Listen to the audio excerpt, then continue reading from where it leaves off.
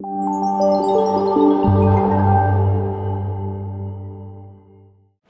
everyone has probably said, it's great to see faces rather than screens, so thank you all for attending this session.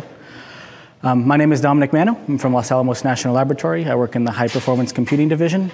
I focus on storage research to impact our next generation storage systems. I'm joined today by Sean Gibb from Eideticom and Andrew Mayer also from Eideticom. Sean is the VP of Engineering over at Eideticom, and Andrew is the firmware team lead. So today we'll be talking about some applied computational storage, how we modified a file system to support simulation science using computational storage, or leveraging computational storage, I suppose.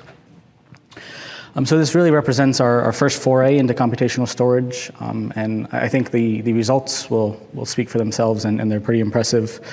But I think the real success was sort of exploring this space deeply and kind of understanding what our options were and going forward how we want to implement computational storage at a site like Los Alamos. So all of this work was accomplished across this really capable group of partners. So we're here representing that group. We came together with a common goal of exploring real-world computational storage rather than just the theory of what could be done. Our primary goals were related to performance and improving performance for simulation science storage systems. But like I said before, we also wanted to focus on really exploring what a standards-based solution and an open source available modular system could provide to make it easy to adopt and kind of encourage future collaborations in this space. Obviously, one of the requirements was related to needing to use familiar HPC storage stacks and also try to not modify our simulation applications, sort of provide a transparent improvement to storage systems for them. So just quickly, Aeon Computing was one of the partners. They focused on hardware integration and meeting our hardware requirements, so that was super beneficial. Eideticom helped implement most of the offloads and helped us integrate their offloads with our software modifications to ZFS and a kernel module we implemented. Nvidia provided BlueField-2 DPUs and a network to connect all of our storage servers up to and do all of the capability testing there. We as LANL modified ZFS. Our friends from Canada here will call it ZFS. I apologize for them doing that. But so we provide a lot of open source changes to ZFS and created a kernel module that is also open source. And then SK Hynix provided high performant capable flash. All right, so here's a brief rundown of sort of what we'll go through here. First, I'll convince you that we had real motivations for this work. We'll talk about specific HPC platforms that exist today and how what we did in the past will inform what we're going to do in the future. We'll talk about HPC storage architectures, what the dataset challenges look like. But the main meat of the talk will be about the accelerated box of flash, referred to as ABOF, probably throughout the rest of the presentation. We'll go through the hardware, the software, and then wrap up with current performance and what future work looks like. Okay, so we'll start with a brief bit of background on HPC systems and then some of LANL's simulation science workloads. So represented here on the left is a Trinity-era class of a supercomputer. As if you saw Gary's talk yesterday, you saw some of these numbers. They're pretty large and impressive. So Trinity has about 20,000 compute nodes, split roughly in half between the Haswell and the KNL CPU partitions, so about 10,000 of each. And then the total amount of DRAM is roughly 2 petabytes. So for our most mission-critical job, this single job can really consume almost all 20,000 nodes, or at least what are available and up and running. And so in order to ensure forward progress is made with the simulation, the application has to do what we call a checkpoint, which is basically just dumping the state of memory or some large percentage, up to 80 to 90% of the state of memory out. And while that's happening, obviously computation can't continue, so the simulation is paused. So we want to make sure that I/O happens as quickly as possible. So our first requirement is absorb 2 petabytes of DRAM on some frequent basis as quickly as possible. I think that's got... and then, so if we're going to characterize the data set itself, for a given time step, so for one given dump, It's usually a very small number of files that are extremely large.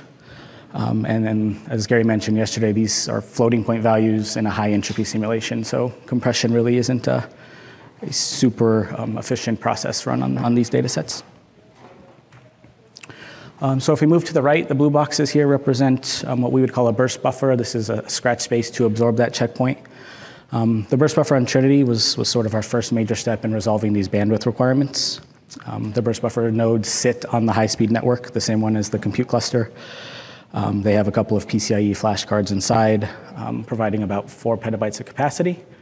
So you'll notice that 4 petabytes is only twice the size of memory in this instance. So data can't live here long if we're going to absorb multiple checkpoints. The throughput provided is about 3 to 4 terabytes per second, so extremely fast, probably one of the fastest system that LANL's deployed to date. And at this time, the economics, it made the most sense to build the system this way, so small capacity but with high bandwidth. But because the capacity is limited in this tier, we can't do things like provide data protection or let data live long in this tier. So data lives here for days to weeks rather than months. I'm sorry, days to 1 week rather than weeks to months. And then because this was kind of our first deployment of an all-flash file system, we sort of wanted to hedge our bet a little bit and provide a high bandwidth disk here as well. So that's kind of what this is getting at. So Trinity has a disk-based Lustre parallel file system. There's about 100 petabytes of hard drive in this system. Because it was deployed to provide a bandwidth capability at about 1 terabyte per second, you kind of get all of that capacity for free. It's really too much capacity, but it's what you get when you need to build a disk-based system for bandwidth. So we are able to provide data protection at this tier. It's at the +2 parity, so nothing too crazy, but data doesn't live here for much longer than weeks to months. The architecture here is that 2 servers are embedded inside of a JBOD. They kind of share the 84 disks inside of that JBOD. So it's a real rigid architecture. And then not pictured, LANL has designed and built a capacity tier for longer term storage. This is called campaign storage. It implements a file system developed at LANL called MARFS. And this is where the data is highly protected. It lives there for months to years throughout the life cycles of simulation campaigns. And it's got 2-tier erasure and a lot of other great features that have probably been discussed here before. But the point I'm getting at here is we didn't really need the capacity of this system. It was sort of just a backstop for the first implementation of all-flash. Okay, so if we summarize all of the lessons that I just described through the design of that system, we can help inform our future designs. So we need to absorb petabytes quickly, which likely means all-flash. And even in today's realm, it means low capacity. More capacity than 4 petabytes, but we're still looking at less than 10 probably, or maybe just about 10. And then, so because we have a limited capacity, we want to store all the data efficiently, meaning trying things like compression. But like I mentioned, scientific data sets don't compress well. And then the real main focus I've highlighted here is the super rigid design and the tight coupling of storage server and storage media.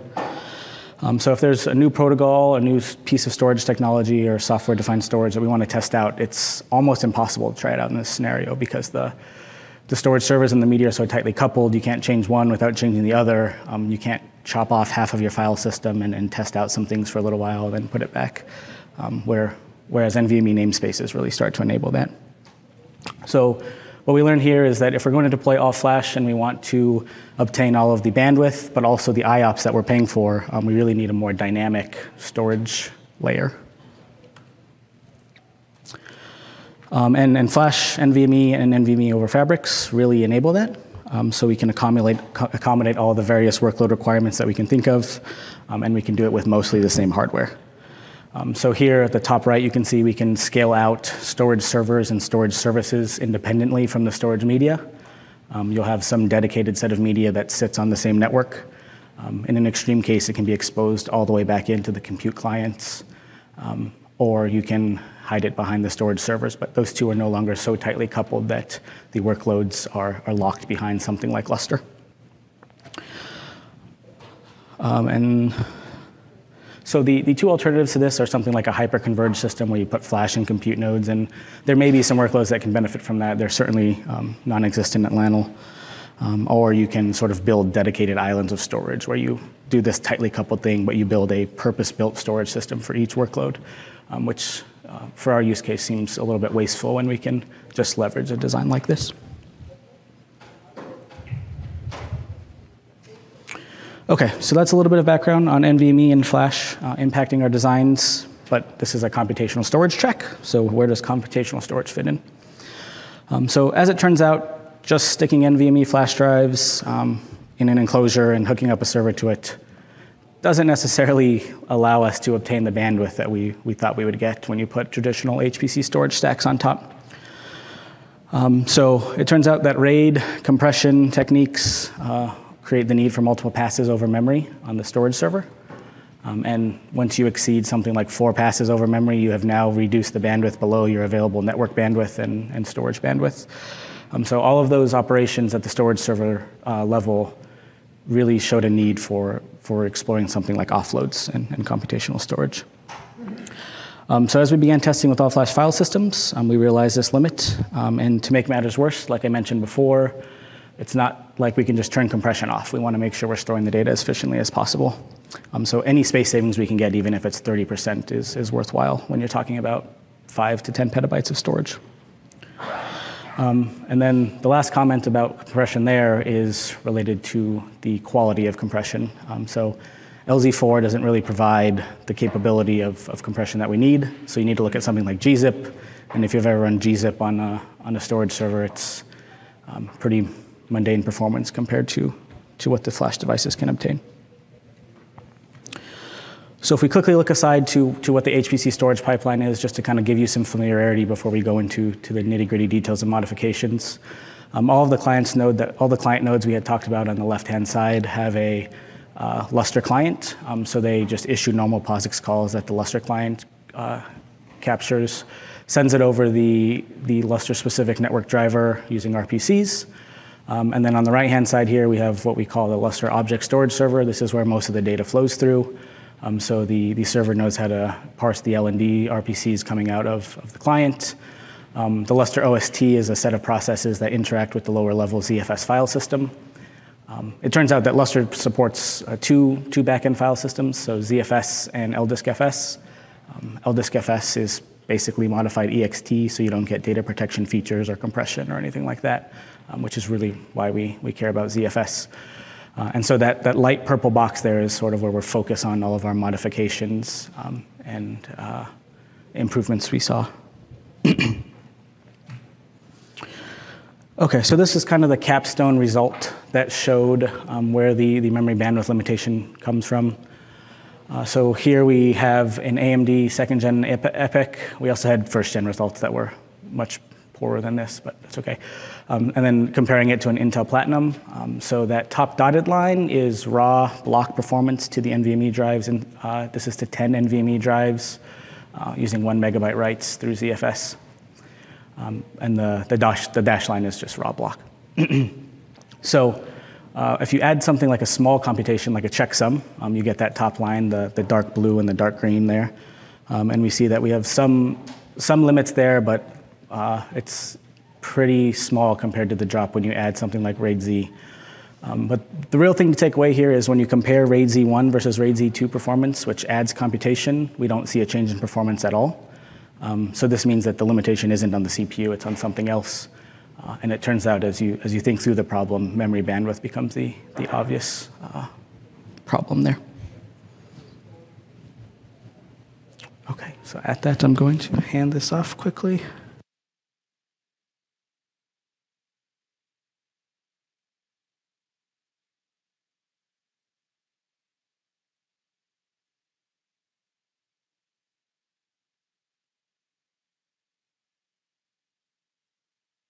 Right.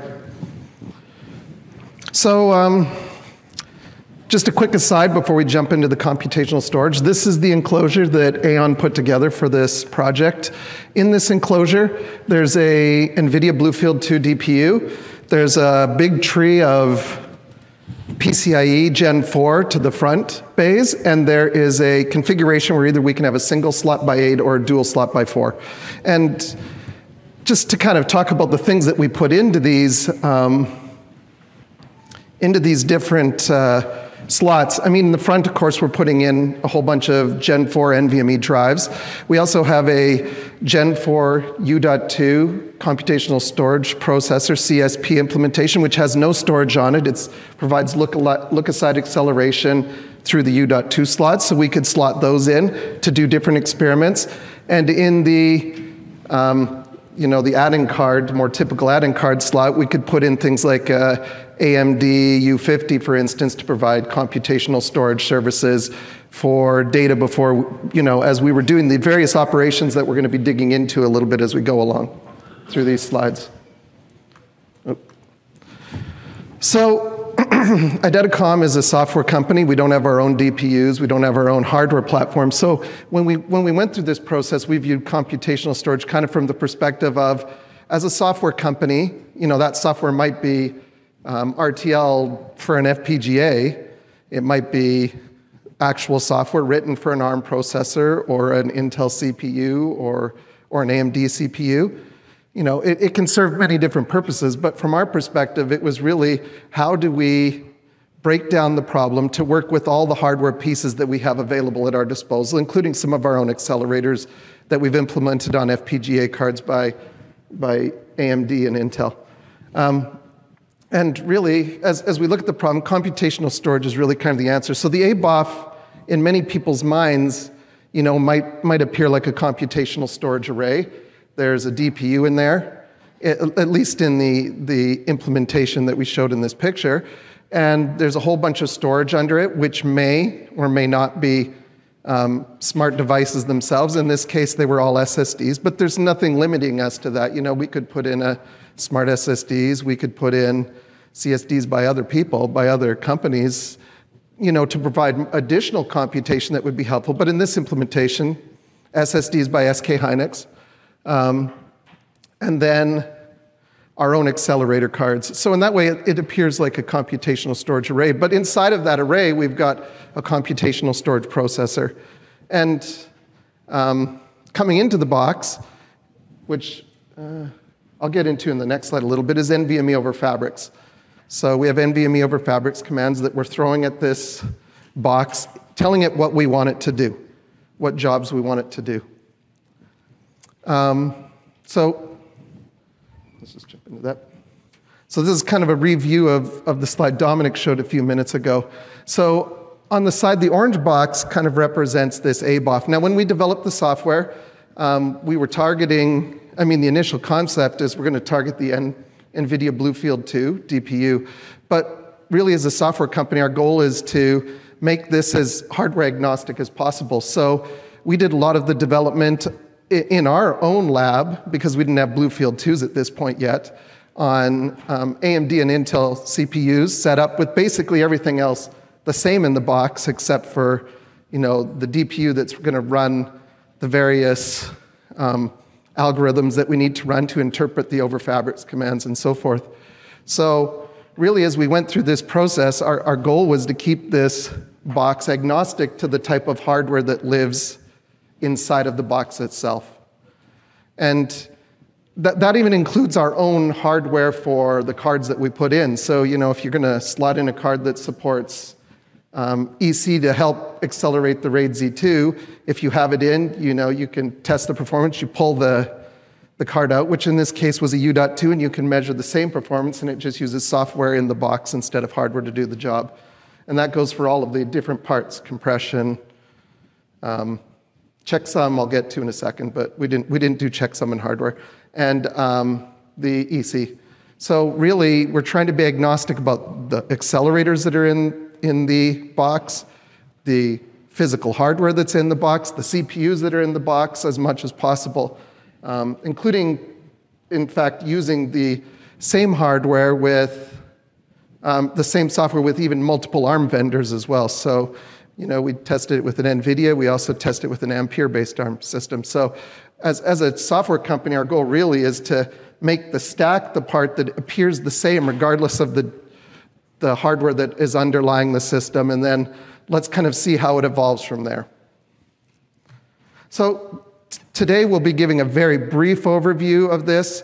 If you want a much more detailed overview, and I'll probably say this a few times, Jason Lee from Los Alamos is going to be giving a talk tomorrow morning that's going to dive into way deeper detail on some of the details related to the way that the problem from the ZFS side was broken down. So just enough to cover here, though. On the top, we have the ZFS stack. I think we saw it kind of earlier in Dominic's picture. But you can see that there's several jobs that we're going to do. The order is shown here, so we're going to copy some data. We'll do some compression on that data. In software, maybe potentially different algorithms, but in hardware, gzip. Then we take a checksum on the data. Then we'll do some RAID Z, RAID Z1 or RAID Z2 on that data, and then issue the data out to the drives. So Los Alamos came up with the idea that by modifying the ZFS stack, by changing the ZFS stack and extracting the actual work done for these jobs from the interface to these jobs, that we could provide the ability to provide an offload layer where if you went and did something with that offload layer, provided algorithms for that offload layer, you could interject hardware acceleration into the job. And as we went through this process, it became clear that if you're going to be talking to an over fabrics device, of course, the last thing you want to do is transfer data back and forth across the network, because it doesn't take very many transfers before network bandwidth becomes your limiting factor. So as you look at this picture, the big arrows represent the data flow through the system, and the small arrows represent the control flow through the system. So when you go to do a job, you say, here's a big chunk of data that we're going to be operating on. Allocate me a buffer. Here's a big chunk of data for that buffer. Now let's go and compress that using gzip compression. And it will fire an NVMe. Ultimately, it fires an NVMe over fabrics command that instructs the ABOF what to do with the data. And in this case, it says compress the data, put the results in this buffer. So the ABOF goes and does that, reports back, I'm done. It says, OK, on this buffer, do a checksum. On this buffer, do an EC job. And as it goes through this, of course, there's pipelining. You can have many things going at once in the system. But at the ZFS level, it's keeping track of all the jobs that are in flight. And in the ABOF, it's just taking things from one buffer to another buffer, ultimately until the data gets written out to the disk.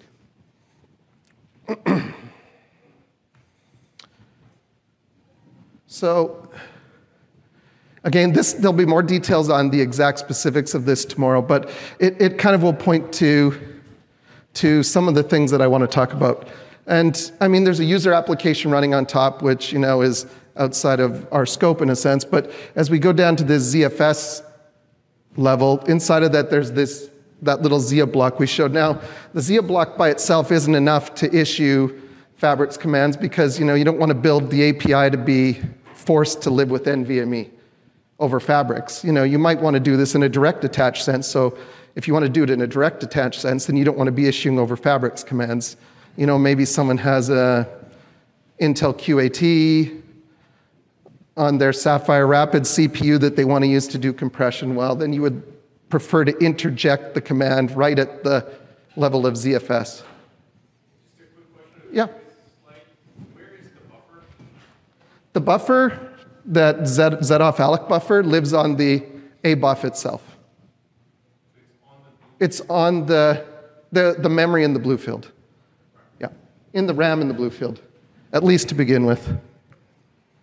That's a good question. I didn't get to talk about it too much, and I think Andrew will touch on this a little bit, but there is ways you could use peer-to-peer, so the buffers live in accelerators, for instance.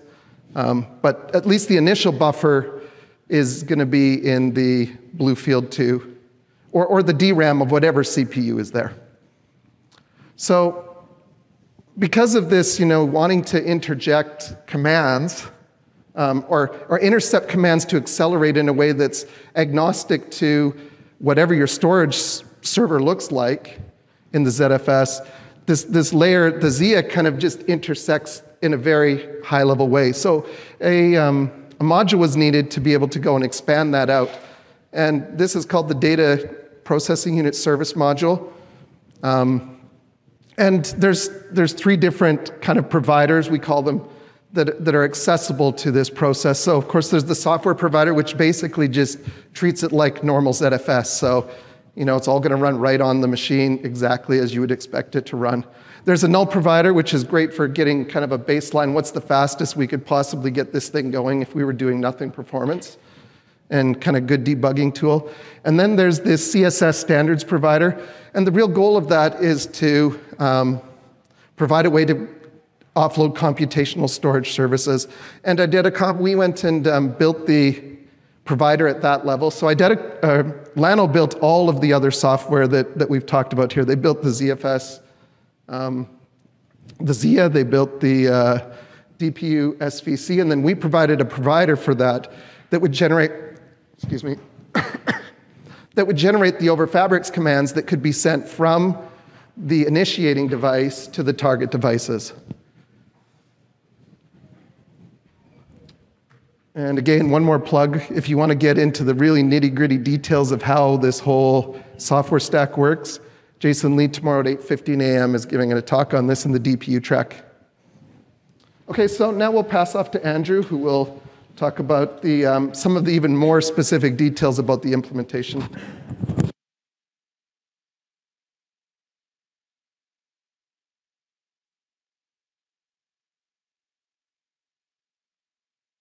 Jeopardy music as we're switching. And Sean didn't get the memo to wear black pants because apparently that's all we're doing today. But we didn't all match. That's okay. Anyway, so my name's Andrew. I'm the firmware team lead, yeah, I kind of want to go a little bit more into the actual interface itself between the ABOF and the outside world, and what those commands would kind of look like, and why we would want to do that. And as Dom and Sean mentioned, really the goal is to kind of disaggregate the acceleration away from, well, disaggregate the flash storage level from the storage level. So that means that we can, we can provide offload services as kind of a black box.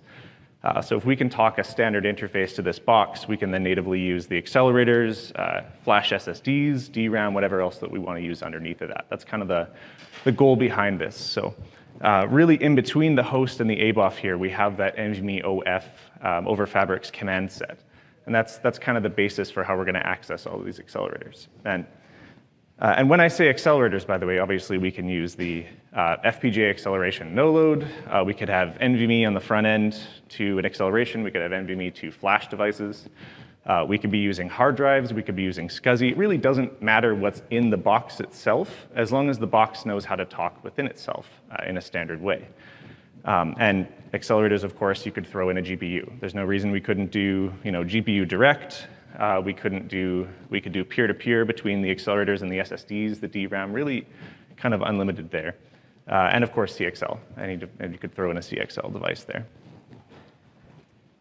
But really, the interesting part that Sean kind of briefly mentioned, and the question the gentleman had was about, is really about the data movement and what does that look like on a system like this.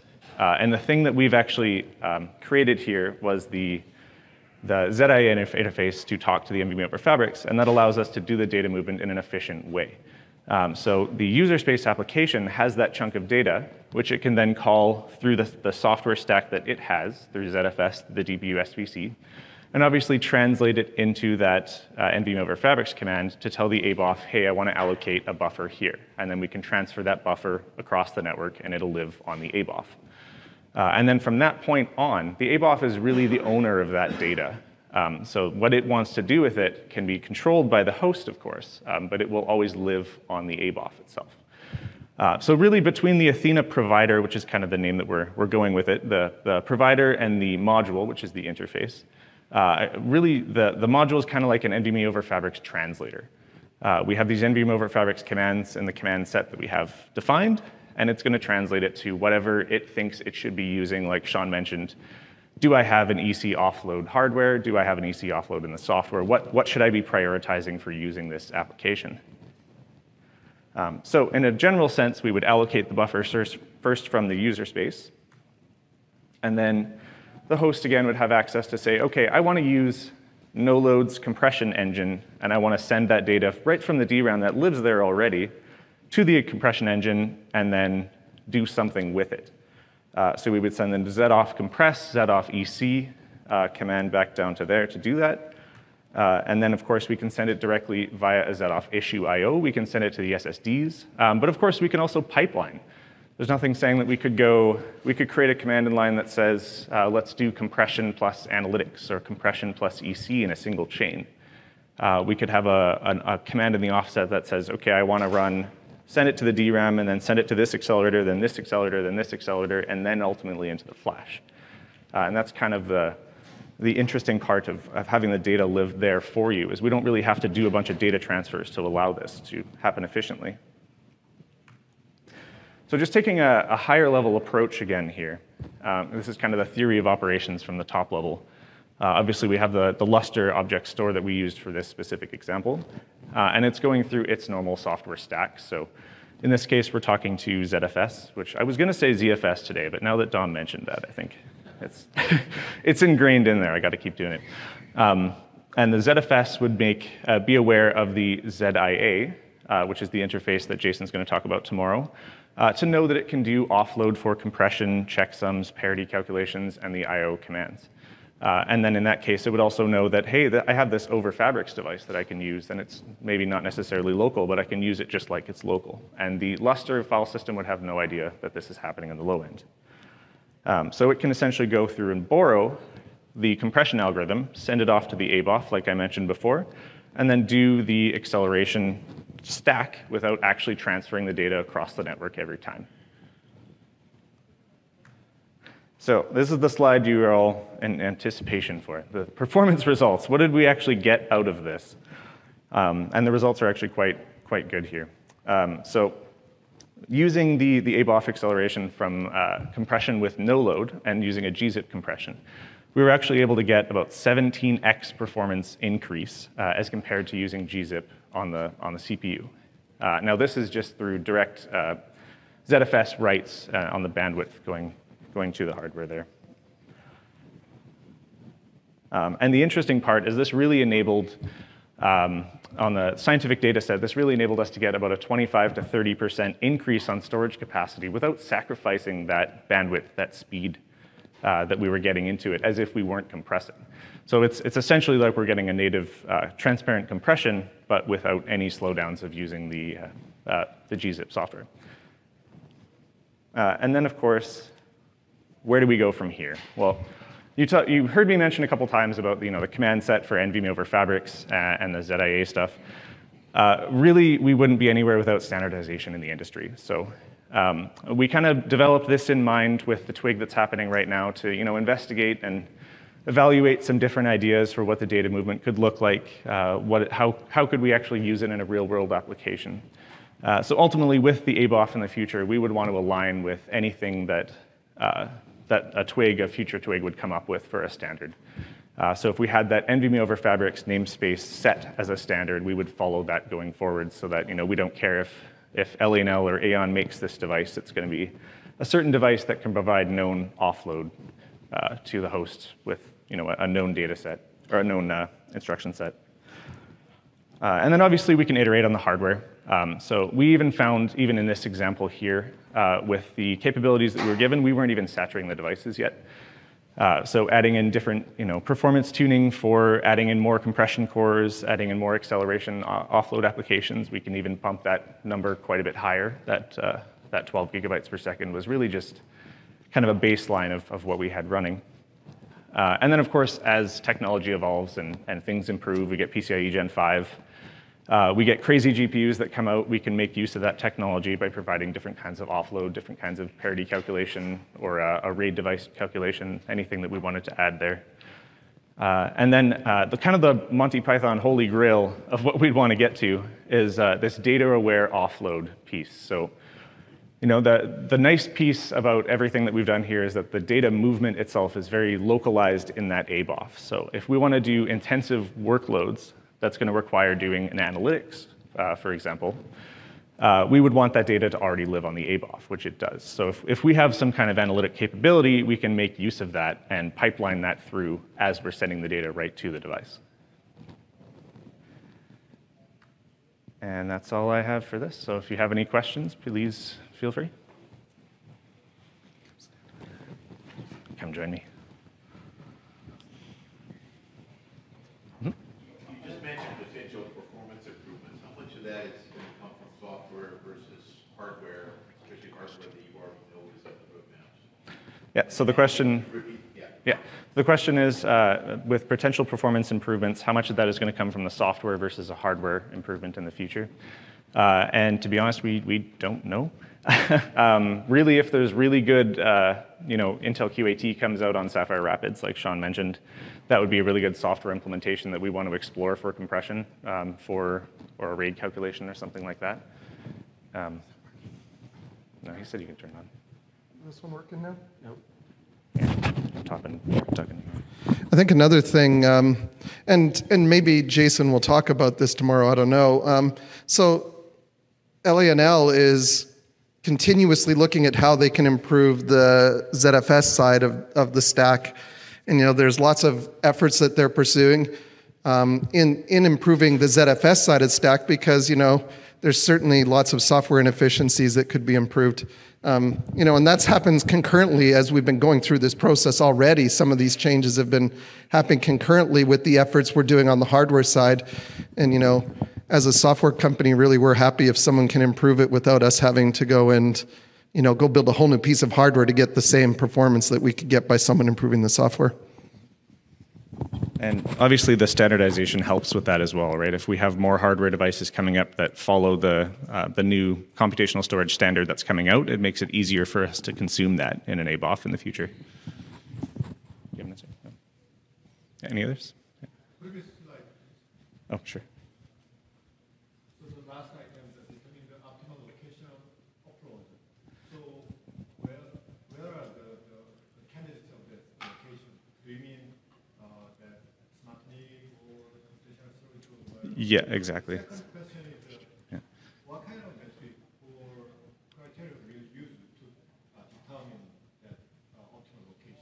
So the question is, what kind of metric or criteria would we use to determine the optimal location for offloading? I think I'll let Dom take that one. So I think it's a boring answer, but sometimes it's honestly an economic question, right? So it was earlier, and I don't know if I said it or Andrew said it, but at some point we'll have fast CPUs with fast memory, and maybe this is all for naught and we've moved everything back into the storage server. But having the capability to move these things around is really the big win. So I think determining the optimal location is both economic and then performance second. So you mean reduce the data movement, maybe power consumption, or maybe the cost for the CPU, GPU, whatever? Right. So I would say cost for gigabytes per second is really the ultimate metric. We should care more about power. Unfortunately, you saw the 20,000 nodes. That takes up more power than anything else. So. So when you take a pipeline, like you showed the ZFS, right, where it's all fully implemented in one processor, like the CPU, and now you're distributing it across the network to a coprocessor. Of course, you have independent failure modes where the coprocessor could fail halfway through the pipeline. How much complexity does that introduce in ZFS to be able to recover from scenarios? Okay, so the question is, summarize it as it's related to how much complexity in failure scenarios does having remote buffers into ZFS introduce? And the answer is quite a bit. I think this is probably one of the areas we have explored the least, so I'm not saying this is ready for production. We certainly have found some edge cases where right now it's basically, this is going to be a failure mode that we haven't been able to handle yet, so right now we're going to return EIO, for example. But that is a great observation that this certainly introduces a lot of complexity in terms of how you handle errors and where a buffer is or if it's even retrievable. Yeah, thank you.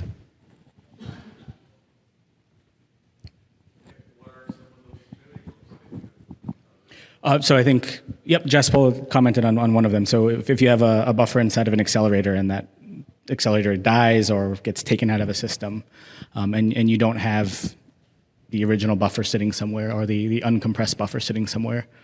Because as we didn't really talk about this, maybe Jason will, but the ZFS pipeline, once data lands in the ARC, we acknowledge that the data has been written because the old pipeline didn't have these remote issues. So that is one example. It's an extreme example, but it is one example.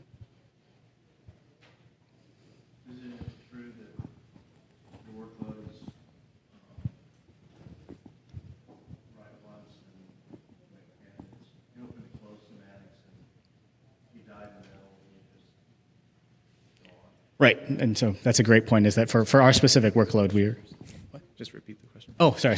So Gary says, for our specific workload, our write semantic and our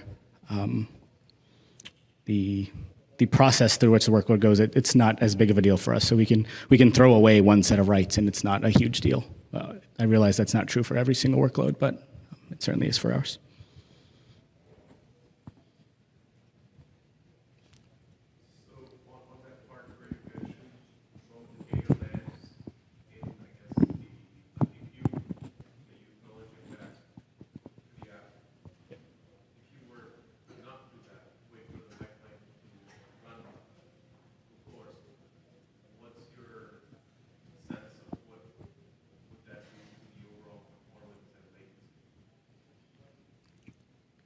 So obviously it expands it, I think. Oh, sorry. Yeah, summarizing the question. So the question is, if we didn't acknowledge the write when it landed in the DPU, if we waited for the entire pipeline to finish, how that would impact performance. So yeah, I would certainly impact performance probably significantly. I don't know that we have a good way to quantify it, although when you're talking about these network speeds and then these NVMe speeds, it's still going to be fast and probably faster than disk, but you're certainly stalling the application while it's waiting for you to acknowledge a write.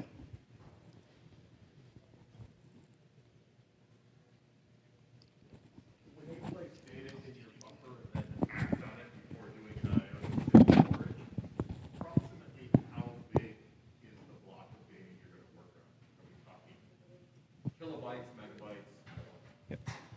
So the question is, how big would the buffer be that we're allocating on the buffer or on the ABOF before we're actually doing the data calculations or movements? And I believe in this case, Dom can correct me if I'm wrong, it was 1 megabyte for the block sizes, and that's the typical, I think, the default for ZFS. But it really could be anything. It's definable.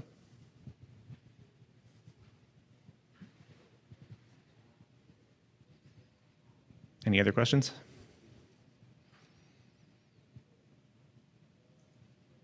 Cool. All right, thank you very much.